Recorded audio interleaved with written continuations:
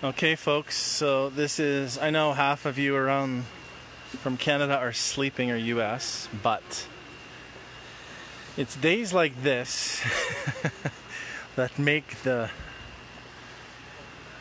getting emotional as usual.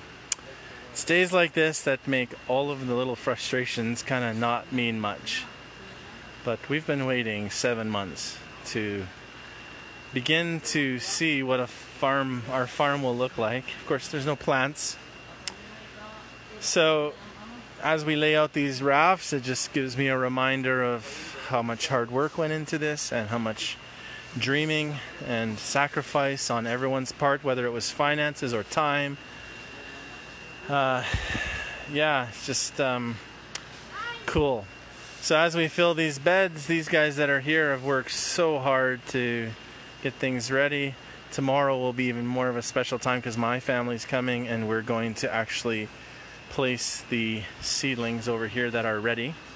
They're a little bit slow, so we're delayed by a couple days from our target date of November 1st, but yeah, super happy. It's coming to shape. Of course, we're going to fill all of these beds. As you can see, our air is now adjusted and working.